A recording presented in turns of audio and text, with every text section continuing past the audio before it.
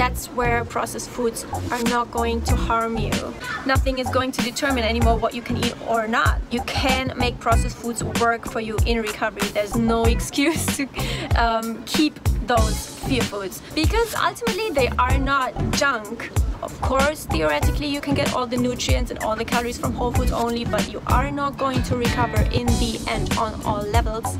You are not going to get to full recovery if you're only focusing on whole foods, because it's going to feed all these fears all of the time. Living in the reality and not acting like the reality is not the reality. You know, we do have these foods in reality, and if we want to be part of this world and don't live in stress 24/7 until the rest of our lives, then that is the way to find balance with it all.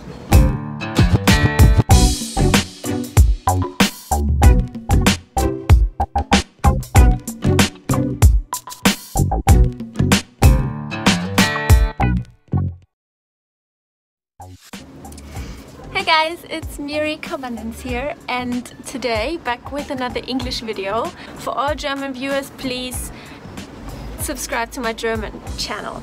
So, question of the day, you know who you are. I don't quite understand. You've been high carb, low fat, RawTill4 before, and that's when you ate around 3,000 calories, according to your older videos. That's right. So why were you not able to solve your health issues at that time? And that is not so true. So if you've taken a look at my more recent videos, that you're going to see that my health issues didn't arise while I was eating 3,000 calories. No, it was more like the opposite, because I couldn't eat enough, and due to several reasons, digestive reasons, I had severe pain, severe bloating and digestive issues. So the question is always, what was first? Was it the digestion issues, or was it the under-eating itself? The hen or the egg, as you say. And you never know exactly, because also for a long time I was doing a lot of exercise, and then it's very easy to under-eat for the amount of exercise you do. But when I had the digestive issues, and they were like over a long time, they developed slowly and surely and got worse and worse, up to like an official diagnosis of parasites, and I will make a video on that also. I'm still looking for the pictures, the proof pictures. Some people, they won't even believe you that you have parasites, and I also was someone who was like, okay, yeah, you have parasites. Well, I'm not sure about that, but yeah, in my case, there's no question about it. Yeah, that's just how it was. Because of the parasite, I definitely had even more digestive issues and like allergic symptoms, allergic reactions, intolerances, leaky gut. My immune markers on all tests, they were super high. So every doctor said, well, obviously there's something wrong. So my health issues arose when I underate, when I ate too little. During the worst time, I could only eat fruit without any severe pain. Like excruciating pain. You can also look at my timeline on my website, and that timeline is literally like the best answer and most complete answer I could give to your question. So I'll get to the other part of the question. I personally do RawTill4, and I eat like at least 2,500 calories because I'm also trying to recover. But if I eat processed foods, I really feel so tired and sluggish. Yeah, so that's kind of a topic.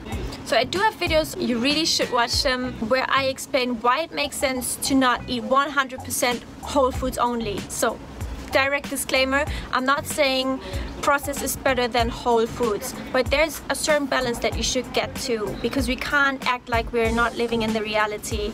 Because in this reality, we do have these suboptimal foods, and I really put this in really big quotation marks, because in recovery, these processed foods can actually be quite optimal, because especially when your digestion is not up to par. And I'm getting to how to eat processed foods without them harming you in a minute, because you can.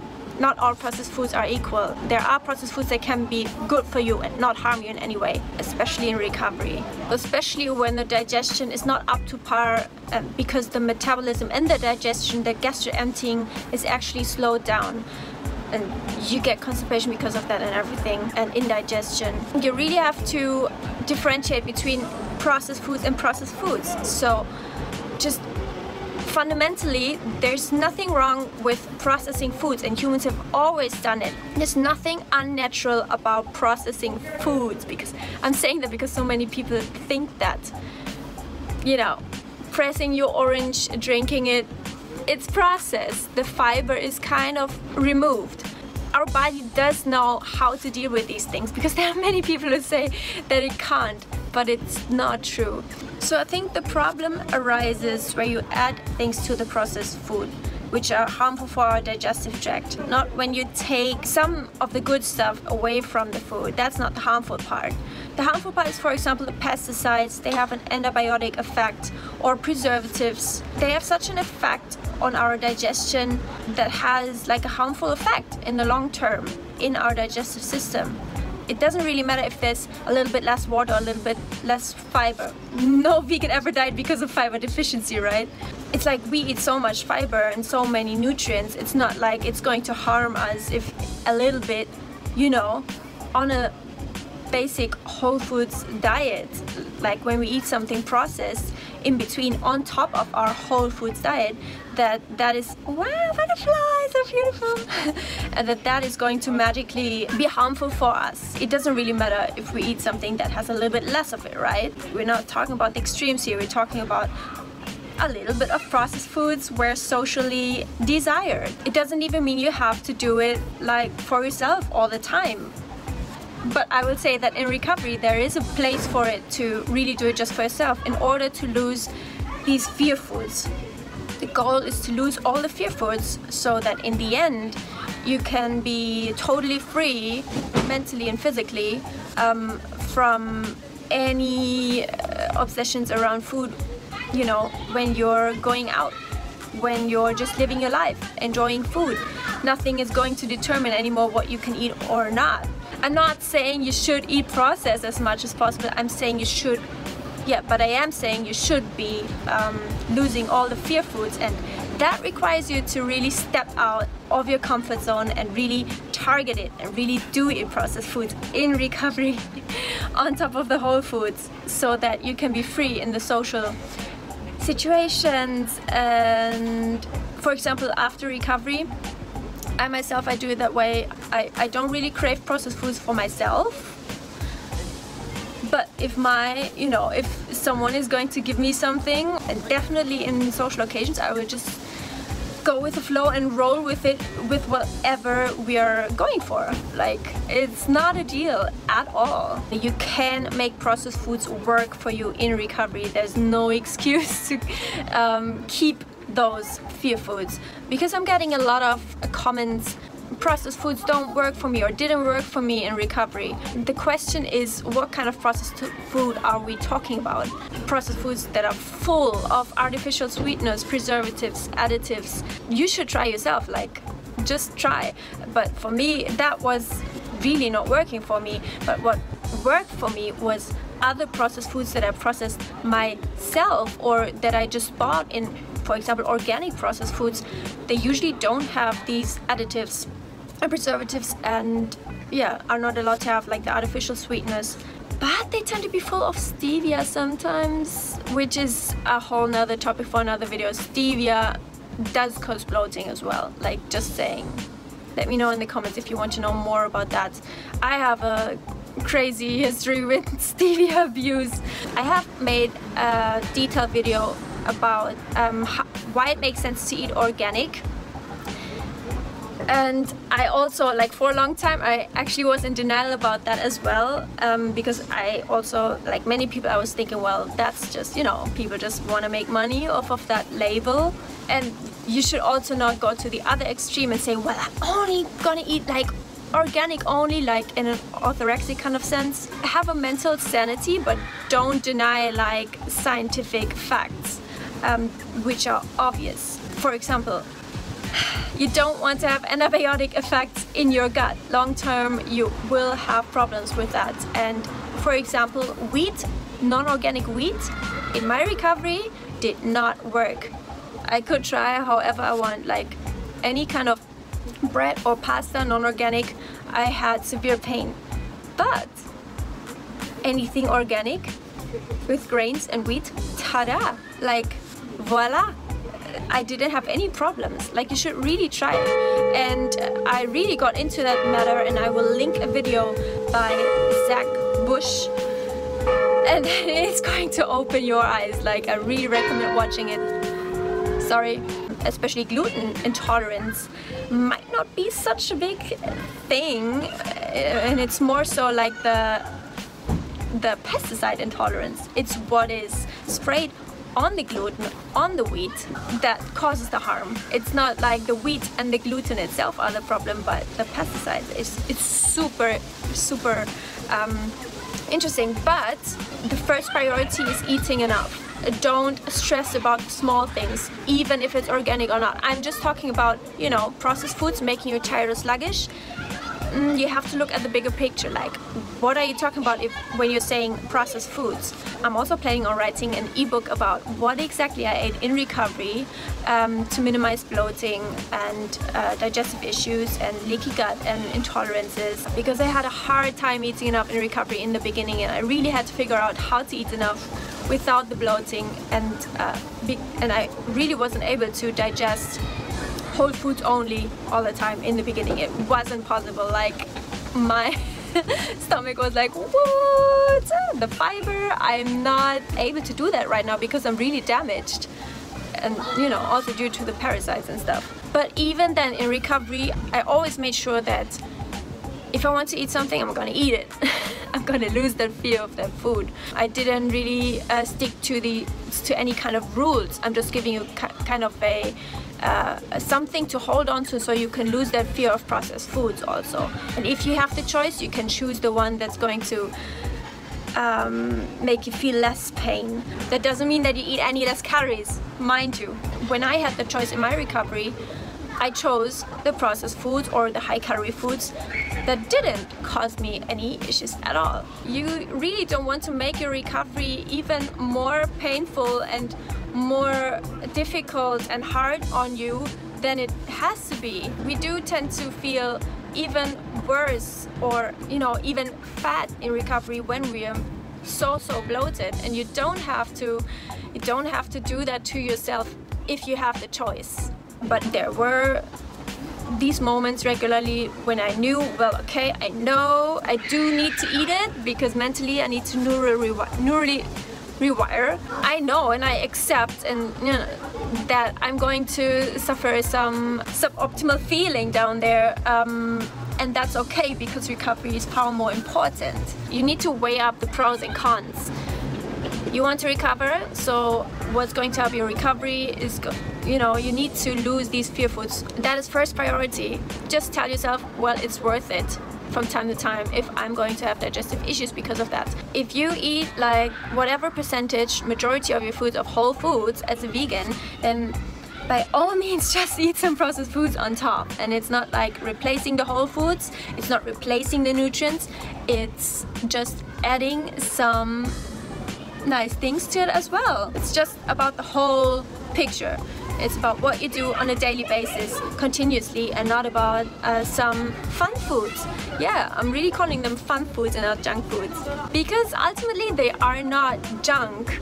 If you're consuming the ones that I'm talking about, the ones that don't have all these other things added, they are good for you. They can be really good for you because they also carry nutrients. They might not have as much nutrients as the other, but that doesn't really matter. As I said, the whole picture is what determines if what you're eating is healthy.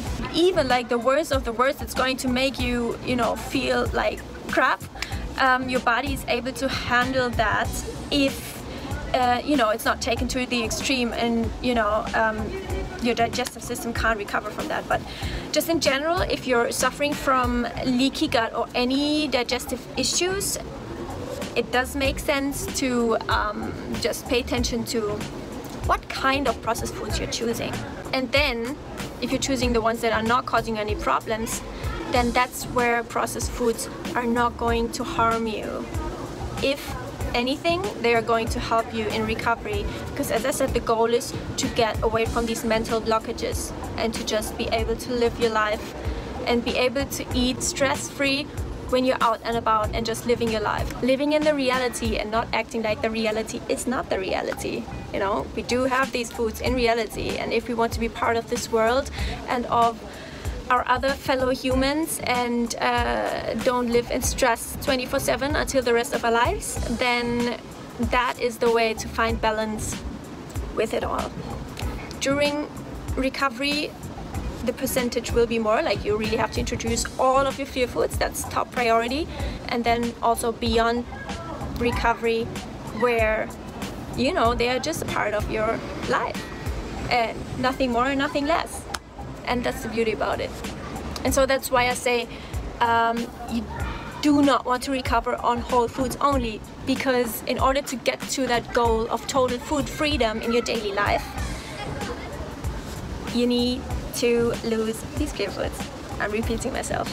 The only way you're losing these fear foods, like the only way to go about it, is by facing that fear and eating them. There should not be any rules. There should be food freedom, but you still have an intuition. Still your body communicates with you, and when you eat something that where you exactly know this is going to cause me feeling shitty and crap, then, you know, you have the power to just choose something that's going to make you feel great. It is part of our intuition to pay attention to how we feel before, during and after what we eat, and that is also ultimately cause us to, you know, have to find out what foods we feel best on all levels. And while we really don't want to overthink that and we really don't want to be too mindful about it, you know, and just be super obsessive about it, they do have their place, and there's a reason why we have these feelings, and they will tell us what we feel best on. And in recovery, you should have more of a, this might not be like the most perfect food, but I don't care because I need to lose that fear of that food kind of mindset. And long term, beyond recovery, you will have all of these tools and all of these, you know, all of the food freedom that you can just follow your intuition, but without being obsessive or without having rules. So if your body says no, stop it, pay attention to it. And especially in recovery, when there are so many things that you can't actually properly digest, because it's not because of the foods most of the time, but because your digestive system is so slow and inefficient. But later you are going to be able to digest them without any problems. Like, I have so many foods that I can digest without any problem at all. That did cause me problems in recovery. So don't always think the food is the problem.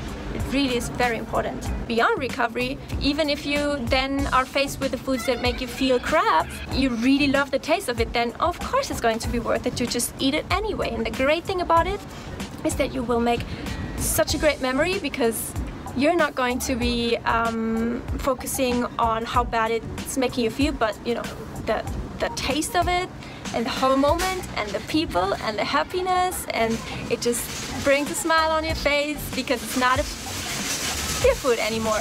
You need to be focusing on the mental part of recovery just as much as on the physical part. So of course, theoretically, you can get all the nutrients and all the calories from whole foods only, but you are not going to recover in the end on all levels. You are not going to get to full recovery if you're only focusing on whole foods, because it's going to feed all these fears all of the time, and you're not going to get to that place where you're just able to live your life and just go on these trips and travels and whatnot. You don't have to think like, I only can eat junk food now and no whole foods, especially in recovery where many people have deficiencies. Yes, you need the micronutrients, but then on top of that, I just ate the processed foods that I desired and craved. And that's how both of these worlds complement each other. If you feel like creating some captions or subtitles for this video, please feel free to do so. I'm going to enable this for my community here on YouTube, so you can just right away, because I'm not going to find the time to do that. Please leave me a like and a comment and share this one with whoever you think needs this and appreciate my earrings. And I'll see you next video. Bye bye.